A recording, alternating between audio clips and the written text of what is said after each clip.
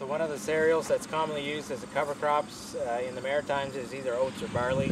It's pretty interesting when you seed oats or barley in late summer when the days are starting to get shorter. They go much more vegetative. You get a lot more top growth on them compared to when you plant them in June. They produce fine roots which help to bind the soil together.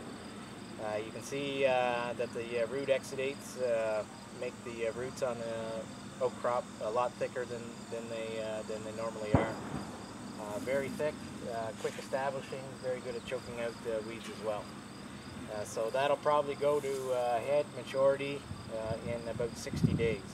So you should either mow it to control it or plant it a little bit later in the fall so that it doesn't produce seed before winter sets in.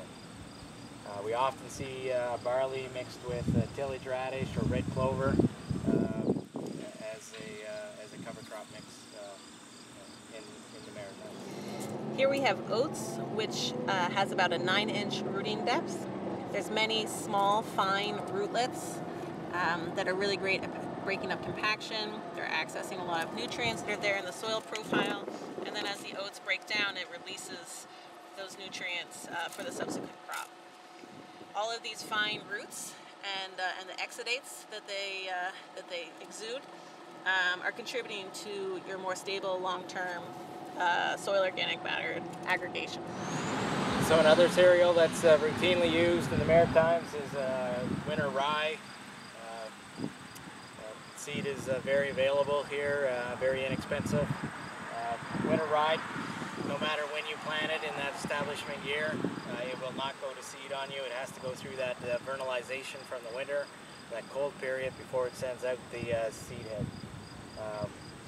So if you plant it earlier in summer, it still stays low to the ground, gets thicker by putting out many more tillers, and it will not go to head until we get that cold period. And it also provides a very good cover and biomass in the spring. Usually it'll overwinter in the Maritimes very well. It goes to head about the last week of May, and we can take that off as a crop and get another veggie crop in behind it, or we can incorporate that into the soil as well. It's interesting to note the comparison of growth between the winter rye here and the oats. I mean, there's a difference in height of about a foot, but probably right about the same amount of biomass, you'd say, between the two? At this point, yeah. At this point, but over the course of by October, we'd probably expect more biomass from the winter rye, would you say?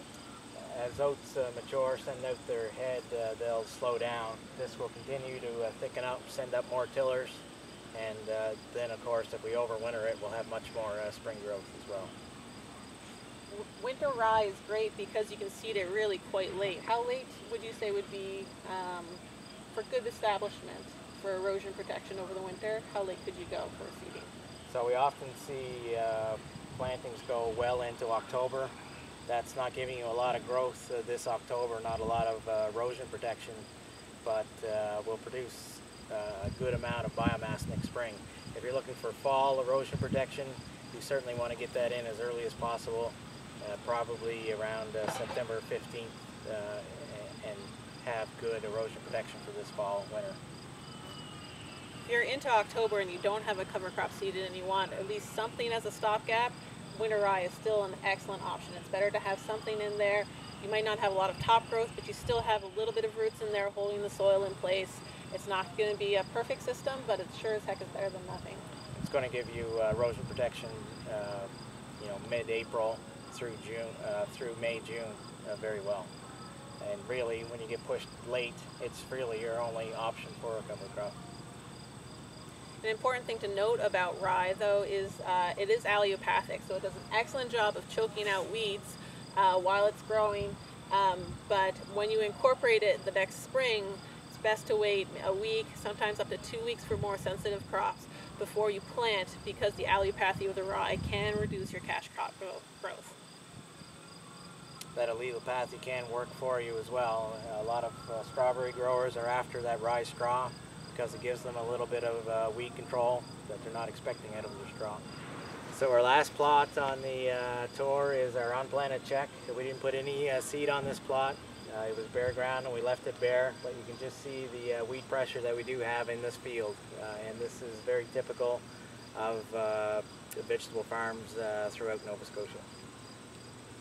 So while you did notice some weeds in some of those cover crop plots earlier, seeing how much we have here is a really good comparison. Your sorghum Sudan grass, your pearl millet, your winter rye, all did an excellent job of choking out weeds. So did most of your brassicas.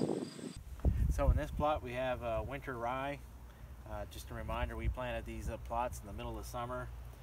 Winter rye needs to go through that cold vernalization period before it grows upright and puts on seed head. So we have a very thick stand here, a lot of tillers from each plant, but as it gets thick, disease sets in, as you can see on the leaves, and so it doesn't look that impressive. Even though this does look quite ill, I would expect it to overwinter, and you're going to have to deal with it next spring. It'll grow up quite rapidly and put out a seed head before the end of May.